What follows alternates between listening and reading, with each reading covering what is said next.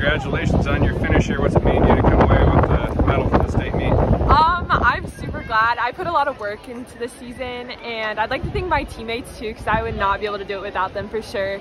I was here at Drake, and I definitely think now that I had like my team here and more people, it gave me just a little more oomph to get over like the next height.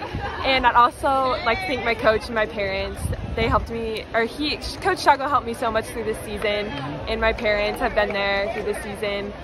And yeah, I'm just super excited that I placed top 5 at state. What did Coach Chago teach you? Taught me to be a competitor and kind of just bring it out.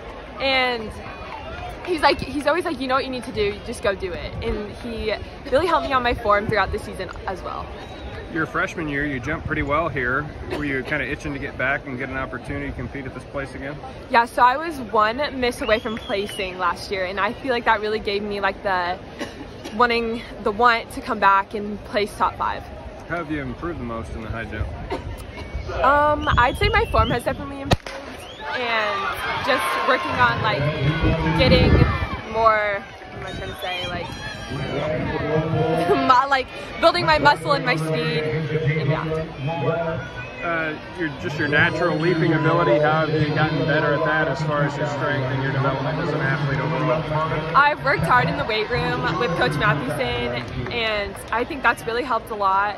Our strength and agility program is really good, and I just say that I keep working on that, and we'll try to improve. Now on to Bar set at 5'11" 1/4 inch. Maddie Olson from Sheldon is up. Yes, Maddie's yes. jumping. How so?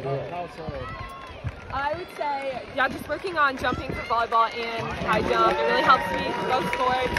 And doing both, I've been doing volleyball